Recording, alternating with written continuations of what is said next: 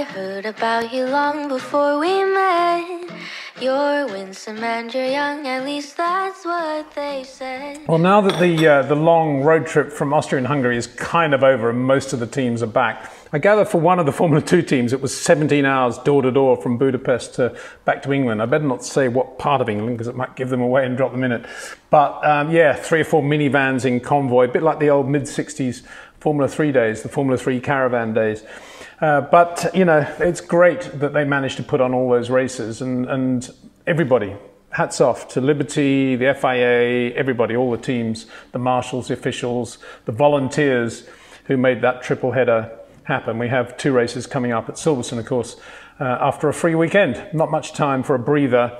But for the teams, it was absolutely exhausting 3 weeks, no doubt about that. And my first thought, looking back at Hungary, is to think again about that, the penalty that Haas incurred for having both their drivers go from intermediates to slicks on the formation lap coming into the pit lane.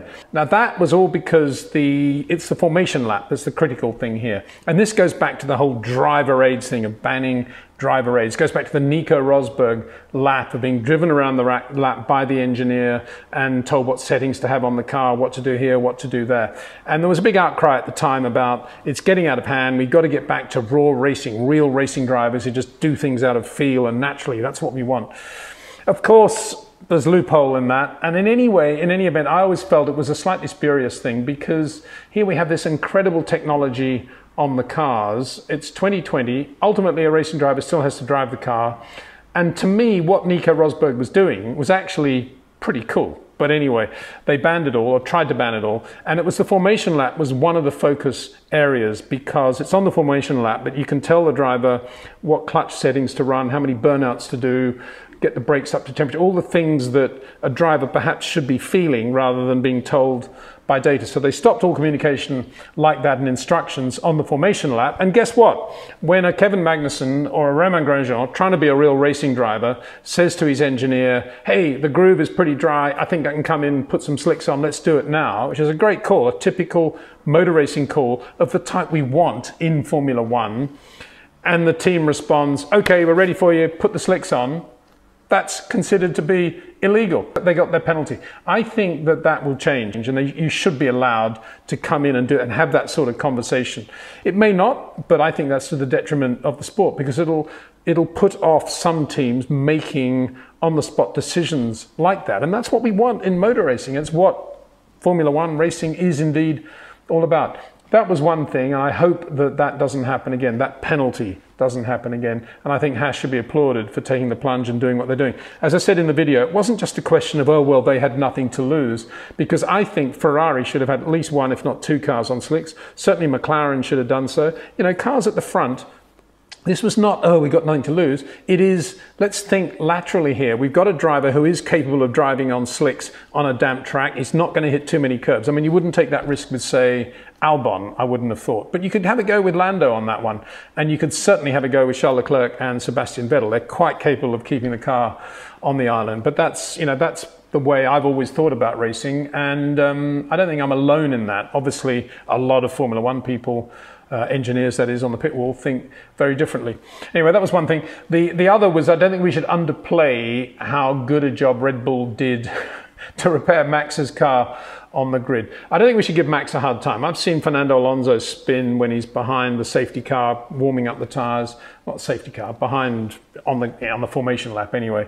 The Nürburgring. David Coulthard, I think, spun coming into the pit lane once at Monza. You know, these things happen. People do embarrassing things. But I do think for Max, though, I hadn't thought enough about it, but imagine what Max must have felt when he pulled up, monosyllabic, didn't really want to say very much. It was pretty obvious what had happened. Gets out of the car and then has to go down for the pre-race ceremonies. And he's thinking, I've got probably the whole team now working on my car at a time when they're absolutely shattered at the end of a triple header. And it was all my fault. This is not what they're expecting. And from the team's point of view, if they are late by 1 second, the car doesn't start, and there goes their Grand Prix. So massive pressure on everybody, on Max and on, but particularly, of course, on the team. And to see those guys at Red Bull doing, we couldn't see that much. It was just a mass of mechanics there, wasn't it? At both sides of the garage, everybody working. But it wasn't a scramble. It was really, really well organised. And all credit to Jonathan Wheatley and everybody there, because that is even better than watching a 2-second pit stop, I think. It was just brilliant to watch. And let's list the things, because we now know what they had to change. And bear in mind here, they're in full view of the pit lane and, of course, the world's TV cameras. They've got to change a push rod, a track rod, an upright bracket, and then all the fairings and little deflectors and brake bits that have to come off in order for them to get to all those broken bits, replace the broken bits, and then put all those other fiddly bits back on the car. And they did all of that in under 15 minutes. Just brilliant to watch.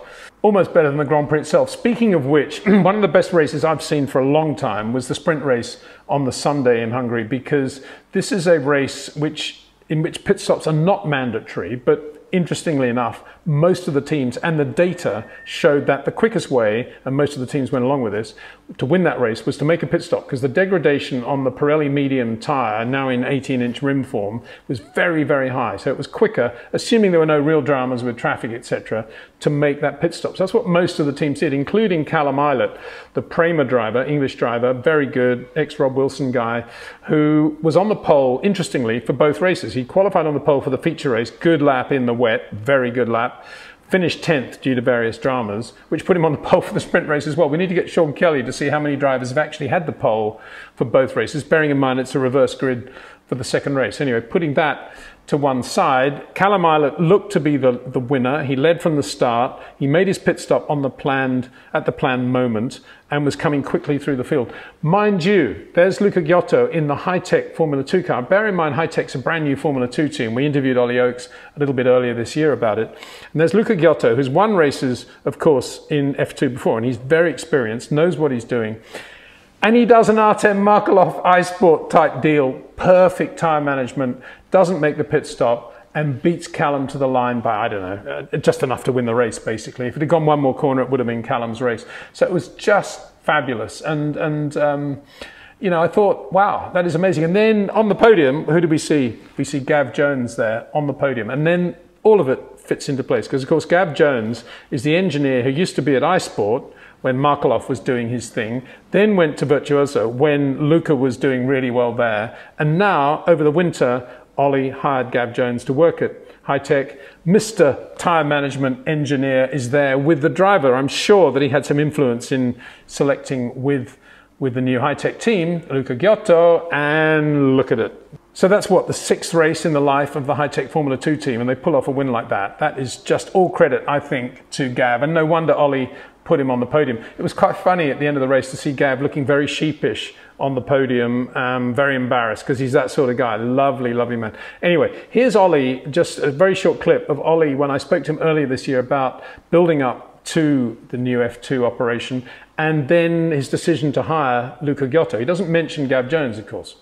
Luca fitted the bill sort of perfectly. I think he'd obviously been well looked after last year with Virtuoso, with Zoo, to bring sort of him on, and you know, they were a strong partnership the end of last year. And for us, I think what I also needed was someone who I felt with the two drivers would work well together. And obviously, one being Russian, one being Italian, they're not both British and want to beat each other.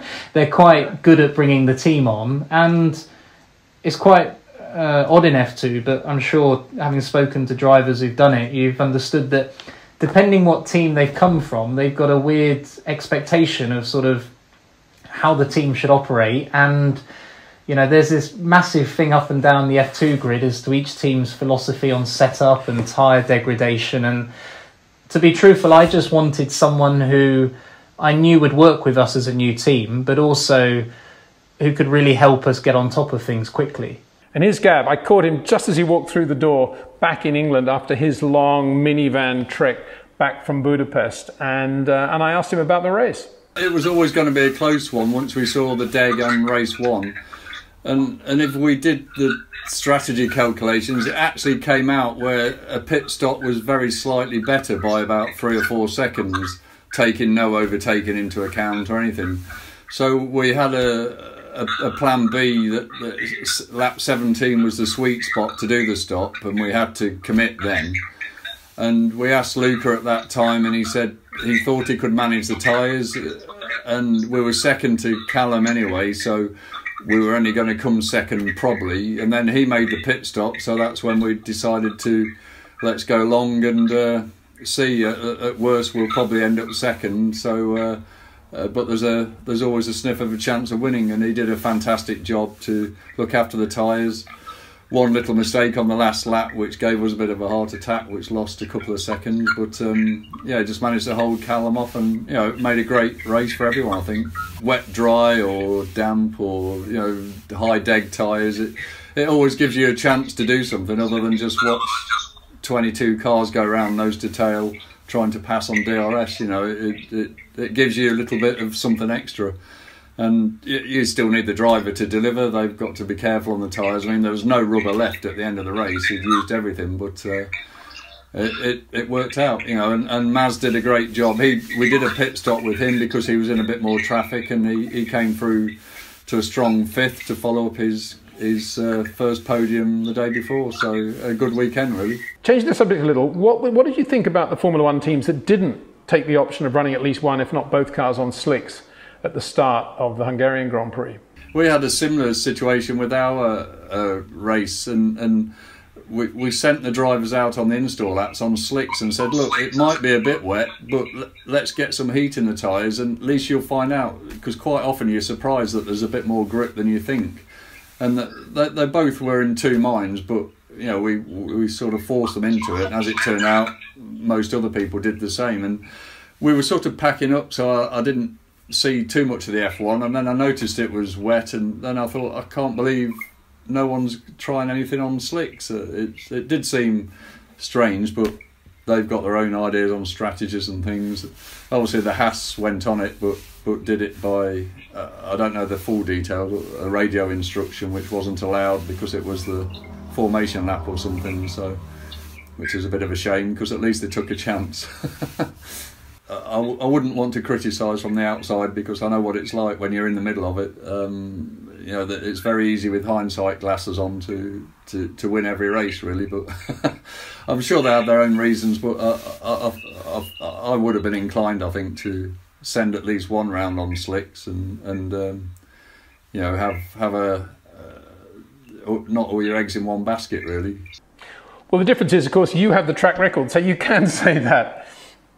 Yeah, I think as it's got to where it's got, so many people involved making decisions, it does make those sort of seat of the pants decisions a bit harder for people to make, because they have to be accountable, and there has to be a flow of information for making decisions, but sometimes there isn't that time to make that flow of information, and it's nice in a smaller team to be able to take the chance to say, look, let's do this and let's go for it, and if it doesn't work out at the end, hold your hand up and be prepared to be booted out. But You can't deny the fact that you are